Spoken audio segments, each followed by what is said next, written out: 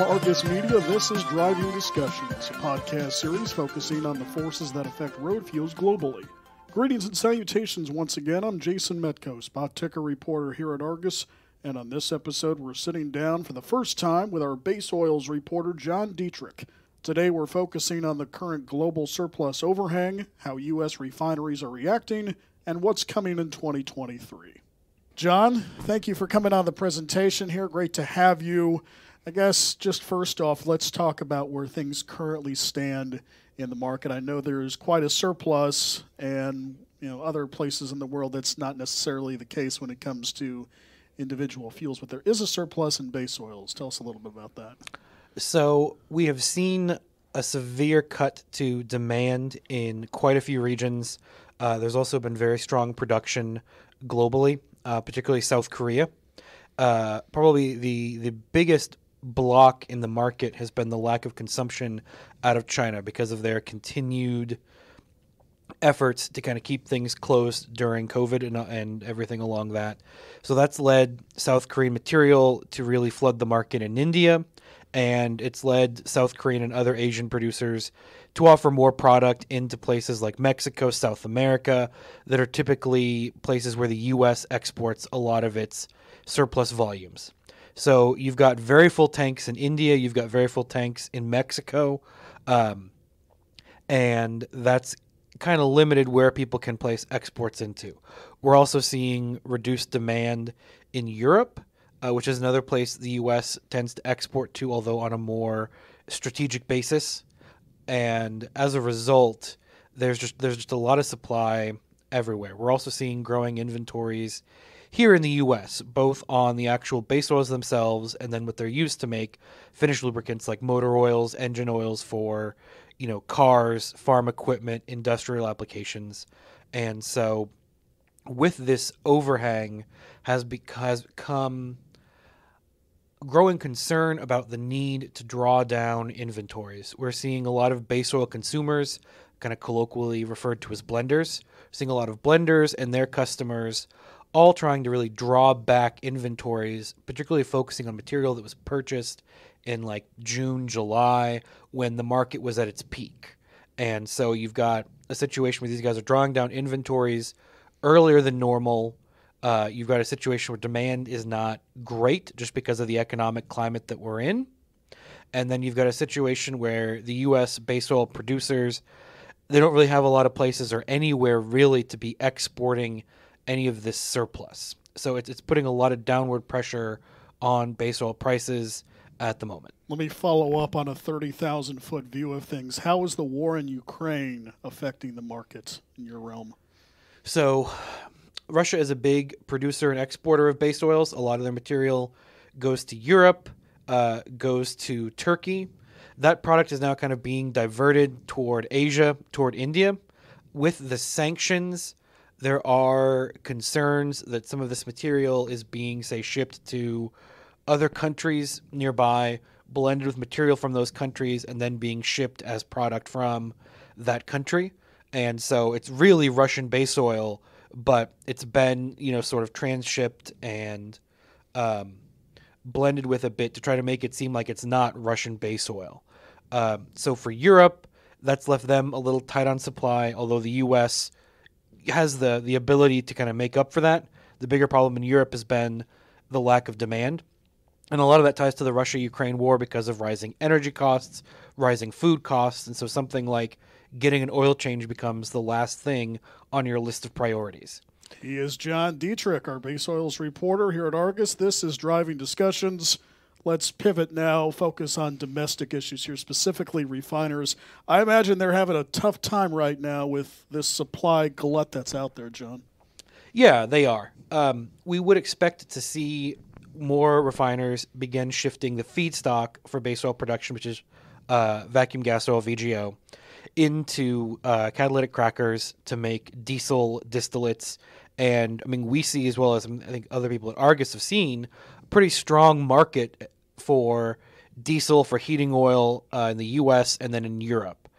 So we would have expected some of this glut to be drawn down by refiners taking that action to focus more on distillate production. However, while some of them have, Others have not, and that's kept surplus supplies pretty high in the base oil market.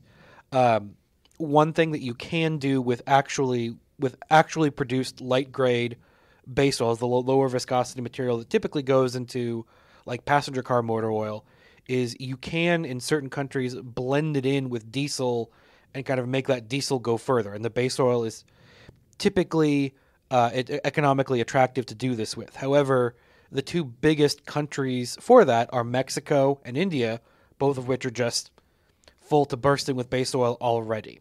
So some refiners will undoubtedly and have started cracking back those light grade base oils, putting them back into fuels production. But it does seem as though there's been a hesitance to really go all out in terms of producing distillates in the U.S. for whatever reason, and I'm sure our diesel editors would know more about that than I do. So domestically, that's a challenge, and then consumption is really the other big challenge we're seeing. A lot of blenders, again, they're facing customers who are really trying to draw back inventories.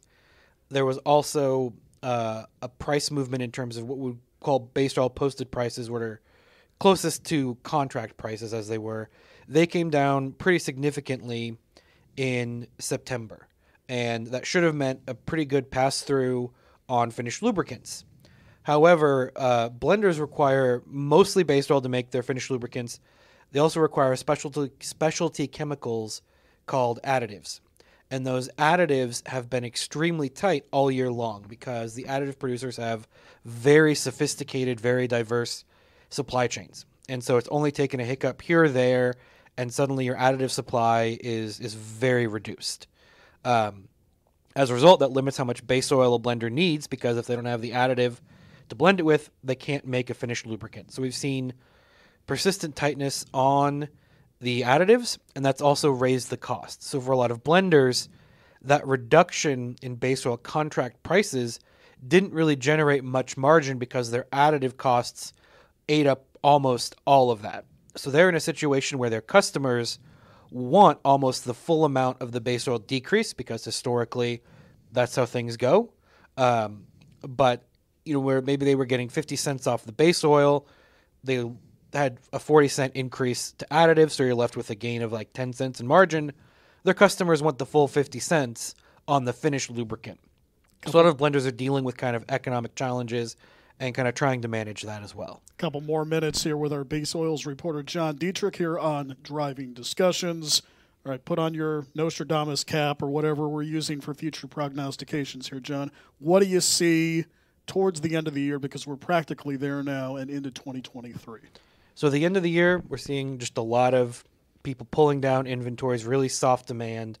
There is a bit of a challenge for a lot of these blenders. One of the biggest base oil producers will be taking a turnaround at their facility in January, mid to late month, and that turnaround has been delayed by about a year and a half. So when you open that base oil unit and you go in there, given how long this has been delayed, nobody knows what's going to happen. The company is obviously building a lot of inventory. You're trying to be very cautious about having enough product. But I mean, worst case scenario, they could be down for a very extended amount of time. Another big producer doing the same thing, but theirs is in the early second quarter, I think. You could see a very tight market on base oils out of the U.S., or it could just kind of rebalance itself depending on how people manage their inventories. The other big factor we're going to be looking at is demand from Europe. If we continue to see the Russia-Ukraine war, that continues to lead to global inflation, major energy cost issues over there, and we don't see that market rebound, the U.S. will continue to be long on product and will have issues exporting it elsewhere. If we see an uptick in European demand, and again, the Russian base oil is not coming in, then that's another way for the U.S. to kind of clear some of these surpluses.